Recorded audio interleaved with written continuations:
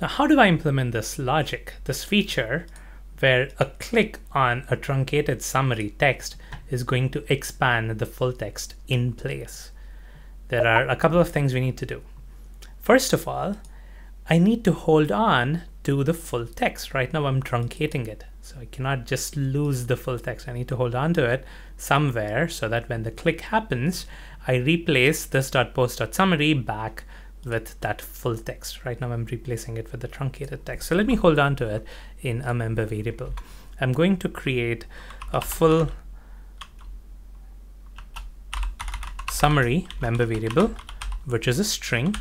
And here, before I truncate the text, I'm going to hold on to that full text. This.fullSummary equals this.post.summary, so that after I truncate, I still have that full text. I haven't lost it. And when I click on this description, I want that full thing to be replaced. Well, that's the next challenge. How do I do that? The way to do that is by adding a click handler to this paragraph. So this is the paragraph which contains the summary. And to this paragraph, I want to add a click handler. What the click handler is going to do is call a method, call a function of the component class. And I want that component class to have a function which expands the summary, right? I'm going to create a function called expand summary on the component class, and I'm going to add a click handler which calls it. And in that function, I'm going to put that old full summary back to this variable, okay? And because we are doing this template expression, there is data binding that's happening. And whenever the backing data changes, the view changes automatically. Okay, so I'm going to add a click handler. How do I add a click handler? I can do a click equals and then a function name, show full summary.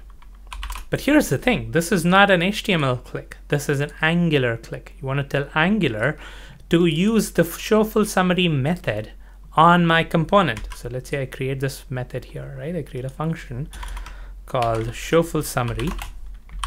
And then here is where I do that text replace. I'm going to tell Angular that this should be something on the component class.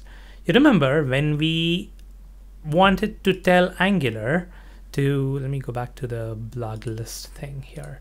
So when we told Angular to not to look at this literal value, but to look at a property on the component class, we used this bracket, square bracket.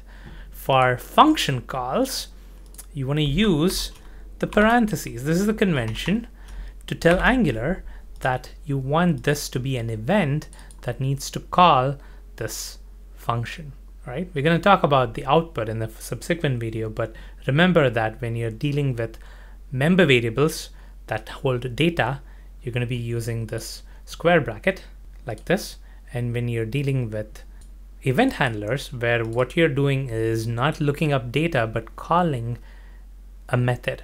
The flow of data is going from the template to the component class, then you need to do parentheses. Think of it as two directions of flow. In this case, data is flowing from the component class to the template, so you're doing the square bracket. And in this case, the flow of control is going from the template to the component class. When somebody clicks on the template, you want the component class to do something, so it's the other way around, but you're going to have the parentheses. More about that in a subsequent video. But now, when you do this, you're telling Angular to call this function on the component class when somebody clicks on it. All right, so I'm going to save this. Now I'm going to need to implement the show full summary. Now what do I need to do here? What I need to do is put that full summary back to this .post.summary. That's all there is to it. I need to just flip this particular statement. And now when this function is called, somebody clicks on it, the summary is going to be populated with the full summary, which we had kind of backed up before. And then when somebody clicks on this paragraph, the flip is going to happen. Now let's test this out. I'm going to click on this, and now you see the full summary is displayed.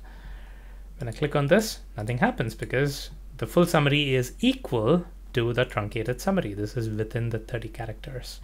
So this is the benefit of moving this to the component. You remember we moved the truncate pipe transform from the template to the component. This is the benefit of it. We can hold on to that in a variable and then do the truncate. You can technically do this with the pipe handling this in the template as well. You would have to maintain state. You would have to maintain, is full summary displayed, yes or no?